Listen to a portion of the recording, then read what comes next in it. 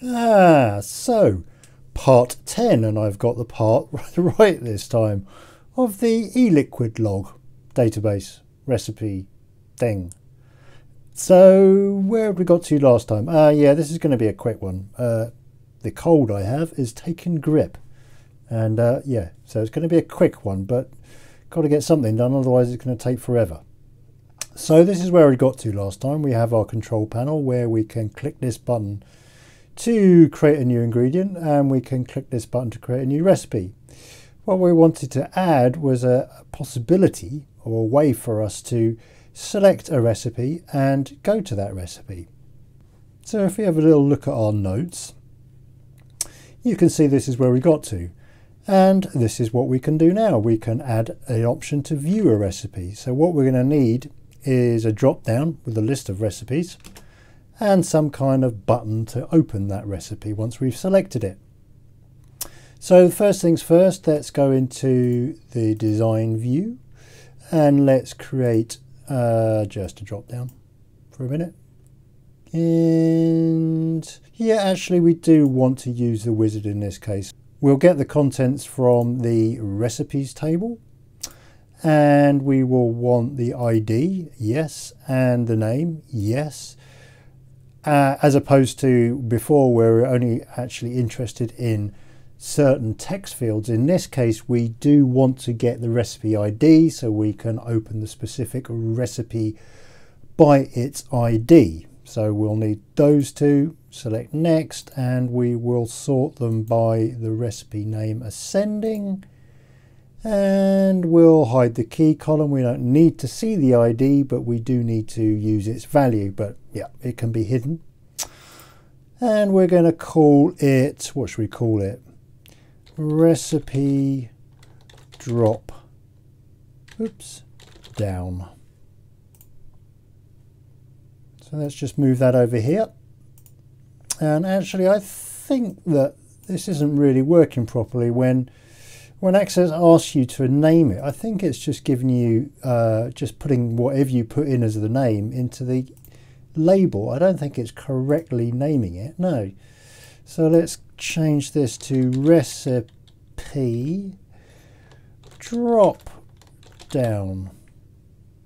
And actually, we don't really need that label, so we'll delete it.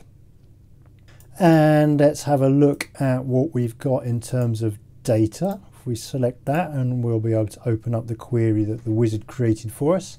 And you can see in the first column we've got the recipe ID. In the second column we've got the recipe name. This one is being hidden. This one isn't being shown at all. It's just being used to sort it ascending. Again, we could have done this manually and we could have done it differently manually, but this is the way that Access does it. It saves time, so we'll just leave it.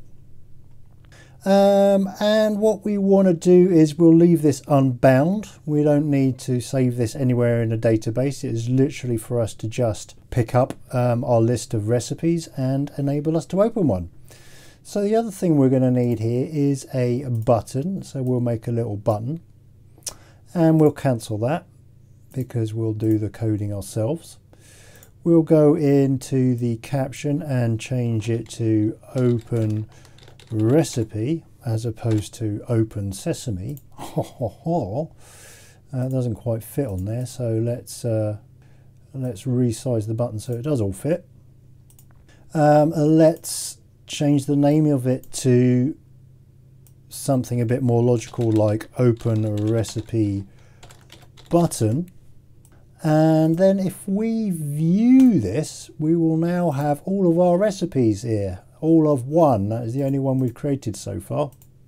So we could select that and we click the open recipe button and nothing's happened. Well, yeah, not surprising. We haven't actually put any event handler on the click for this button yet. So let's go back into design view, click on the open recipe button, click on event, click on the on click event and do code builder. And here we are in the VBA coding window. So essentially what we're going to do is something very similar to these other two here. We're going to open the recipe form, in fact very similar to this one. We're going to open the recipe form But instead of just opening it, we're going to tell it via a sort of shortened SQL query what we want to do when it's opened. And in fact, it's going to do this as a filter, but that's by the by. So if we just copy this bit here, because essentially we're doing the same thing, and stick a comma in, we will specify to home as normal, and then we will stick some commas in until we get to this where condition, which is here. So we're now on the where condition. And this is just a text. So that'll do, we'll get rid of that. So that's just a little bit of text we're going to put in there, which actually sort of takes the form of a kind of simplified SQL query. So what we'll do is we want to open the form so that it shows the recipe ID that we selected in our combo box. But for now we'll just put 2. We'll close that down. We'll close this. We'll run it, and if we click that button, it's going to open on recipe ID 2, which actually is the only recipe in there, the vanilla custard. So that bit's working, but that's got nothing to do with this here. So let's go back into design view. Let's click on this. What do we call it again? We called it recipe dropdown. And we know that the value of this is going to be the recipe ID, because that is what it's stating in here. You can see the first column is a recipe ID, and in here the bound column, which is what the value has been taken from, is column 1, so it's ID. So let's go back in here, and let's click and go back to the on-click event handler, and let's take away that 2, and then let's add in and recipe drop down value there. So that's that. Kind of. We need to kind of protect ourselves from some issues here. For example, if we hadn't selected anything and it was blank and we did this, well, there's going to be problems. So we're going to surround this by a little if statement and do some tests on the value just to make sure that it is kind of hopefully a valid recipe ID, and when we click the button it will open and won't give us any errors. So the first thing we'll check for is that it is a number. So we do that, and we'll just, oh yeah, Access always does that. It's so annoying. Actually, I think all VBA does it. If you don't finish off a line and you move somewhere else, it throws an error. Anyway, so if the value in the drop down is a number, basically, and not is null, the drop down value, then do this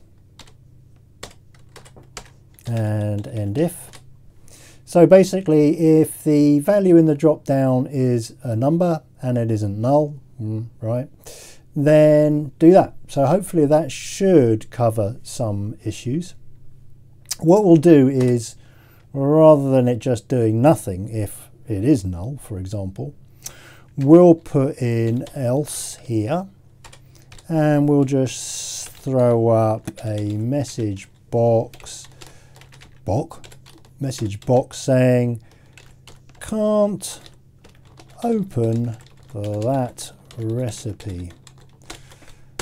So if it is null, or it isn't a number for some particularly bizarre reason, then it won't go and try and open the form, because that just wouldn't work. But it's just going to pop up a little box saying can't open that recipe, and when that happens we scratch our heads and wonder why, but hopefully it should not happen. So we'll close this down and we shall run the old form, and well, we've only got vanilla custard, but we can click on open recipe. It's opened it. So that hasn't really tested anything. What we'll need to do is add a new recipe. So let's add a new recipe and call it, I don't know, let's call it Buzzkill, our new recipe. 0.3% nick. We'll make it a 70/30, and we'll call it testing the recipe drop down. and we'll give it an ingredient of, what should we give it? Apple Fuji. And let's give it 15% of apple Fuji. And that's about it. We'll cancel that. And when we go into here, this has to reload to get the new data. But we can fix that later.